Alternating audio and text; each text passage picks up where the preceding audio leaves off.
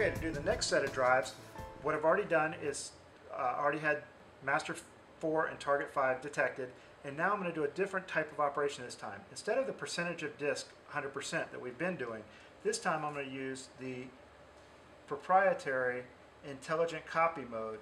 The intelligent copy mode, again, is used to copy only the allocated data from the master drive, which greatly reduces your time for copying. Instead of copying the entire 100% of the drive, this time I'm only going to copy the actual allocated data on the drive. So I've selected intelligent copy. I'll hit select start. Besides that, everything else should be exactly the same. Only this time the job will finish faster because you won't be copying a bunch of zeros at the end of a drive.